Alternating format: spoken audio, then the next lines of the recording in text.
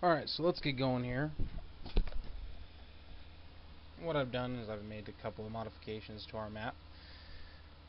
Just expanded the map playing field by selecting everything and copied it over and hit R to rotate, and then just created two of our shacks, and then copied this one wall, and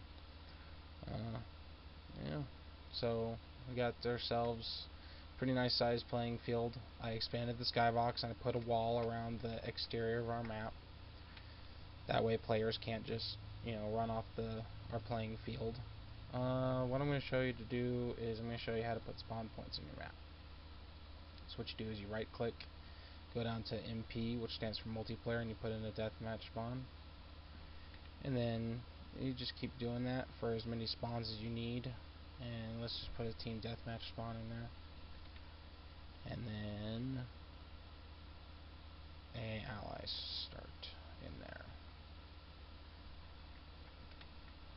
Select those.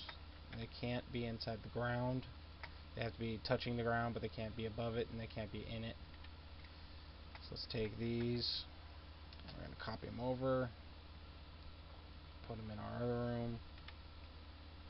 MP, TDM, spawn, access start. So this is where the COD4 Spetnaz is going to show up in this side, and this is where SAS and Marines are going to start on this side. So that's basically all there is to spawn points. Next thing you need is a global intermission. Come down here to MP, global _ intermission, put that in, hit R to rotate it until it comes up with this arrow, and you can move the direction to which way you want. Put it above the ground.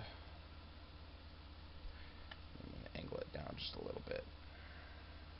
Just like that. Global intermission, what that is that's when the round starts. This is the picture you see, and when the round ends, when it's showing statistics and everything. It's also the picture you see. That's pretty much it for that.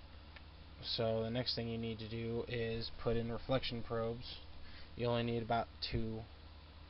So put one inside this room, and then put the other one inside this room. You want them floating above the ground. So that's pretty good height. What that is that cube, each side of this cube is going to take a picture of which way it's facing, and it's going to compile the lighting that way.